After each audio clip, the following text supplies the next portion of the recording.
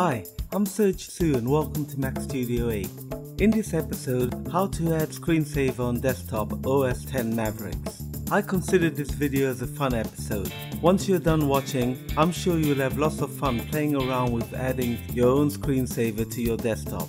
I'll show 3 methods of adding a screensaver to your desktop background. Method 1. Just execute a long one-line command in terminal.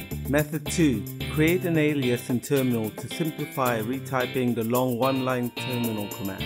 And finally, method 3. Using Automator to create an application that when executed adds a screensaver to the desktop. Don't worry, it might sound a bit complicated, but trust me, the 3 methods are quick and painless and lots of fun to do. So let's get started. First, the preparation. Select the screensaver that you wish to use by launching System Preferences and click on Desktop and Screensaver icon and choose a screensaver, but do not activate it. Next, just copy and paste the long one-line terminal command shown to set a screensaver on the desktop to a text file, as we'll be using it in all 3 methods.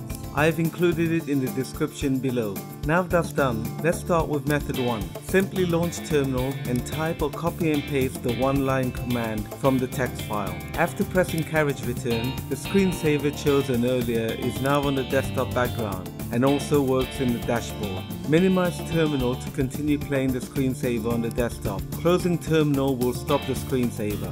Method 2.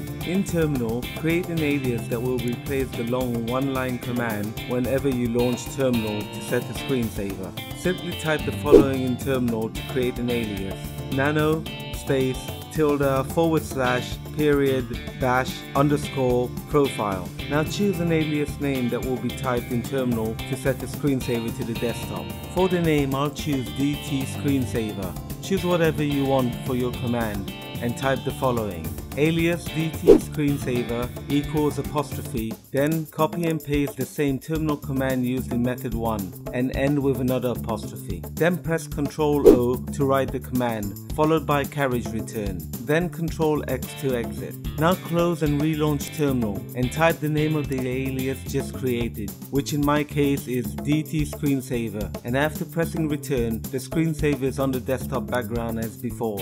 Once again, minimizing the terminal will keep the screensaver and closing terminal will end it. And finally, method 3 will not require having terminal open to keep the screensaver on the desktop. You can create an application using Automator to add a screensaver to the desktop. To do so, launch Automator, found in the other folder from Launchpad. Just press Done on the pop-up window and click the Automator icon from the dock here.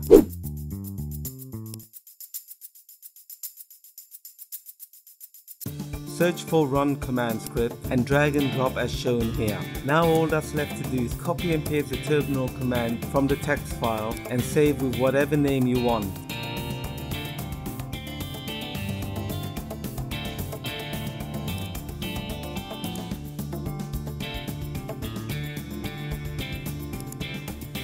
Now double clicking on the Automator application file will have a screensaver on the desktop as before. To remove the screensaver from the desktop, just launch System Preferences and click on the Desktop and Screensaver icon, then click on the Never as shown. Alternatively, if you wanted the screensaver to start when you log in, simply launch System Preferences and click on the Users and Groups icon and drag and drop the Automator app created earlier to the Login Items window as shown. Now when you reboot and log in, the screensaver will start on the desktop background. And that's it, done like dinner. Thanks for watching and thumbs up if you like this video. And please don't forget to subscribe to be notified of the next episode. Thanks and peace.